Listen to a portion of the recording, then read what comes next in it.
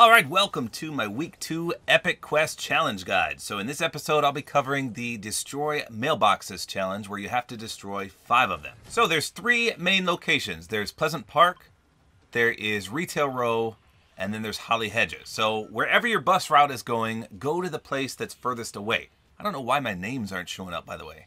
So for example, I'm going to go to Holly Hedges because it's halfway across the map. But as far as I know, these are the only 3 locations that actually have mailboxes. You need residential areas. Now I'm fairly confident that each of the 3 locations does have at least 5 mailboxes, but we'll see.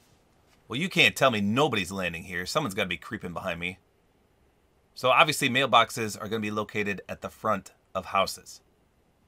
So I see one right here. Let's see if we can get 5 right away. Obviously this is what you're looking for. Bop. One right there. Look how small it is. One right there. We're just following along the houses. That's 3 already. Let's see if shooting it works as well. That does work. So 1 more. So I guess if you see someone trying to poach your mailbox, just shoot it from a distance, and that'll count as well. So super easy. There's another one right over there. Definitely more than 5 in Holly Hedges. And here's the coup de grace. Boom. Right there. Super, super easy.